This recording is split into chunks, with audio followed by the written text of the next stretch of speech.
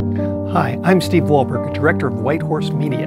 If you're like most people, you cannot help but wonder what's really going on behind what news organizations keep telling us. In other words, why are we seeing such bizarre weather, so many deadly disasters, such senseless violence, gross immorality, and even strange new killer diseases? The truth is, the only way to make sense of global events is to discern the spiritual conflict now raging between the forces of good and evil.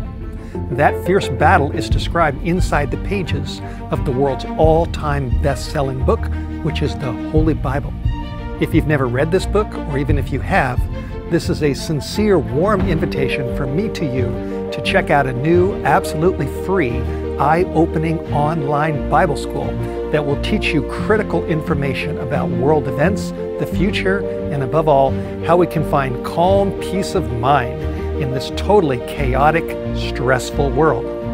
Again, it's totally free, and you can learn everything right inside the privacy of your own home. The Bible is a large book made up of 66 smaller books.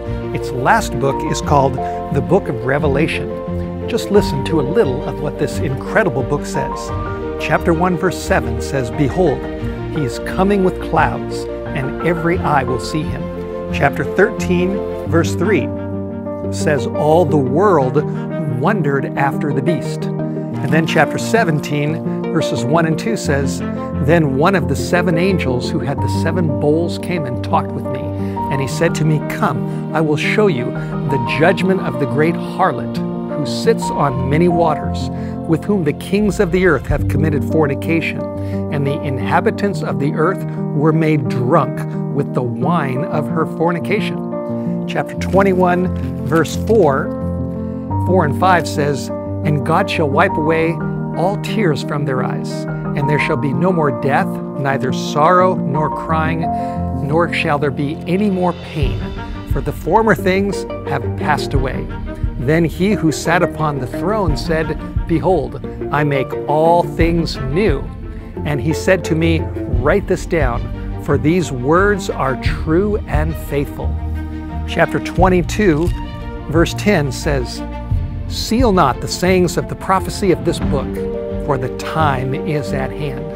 And finally, in verse 17, at the very end of Revelation, we read that the Spirit and the bride say, "Come."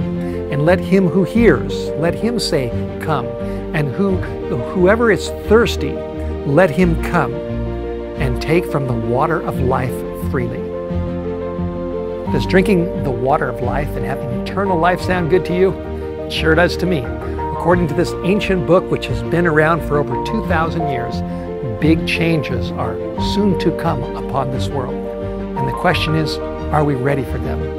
To help you, your family, and your loved ones face the future with confidence, check out whitehorsemediabibleschool.com.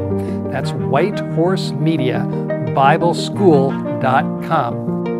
An amazing journey is waiting for you there for free. If you take a step, click, and begin that journey, you'll be glad you did. Thanks for watching.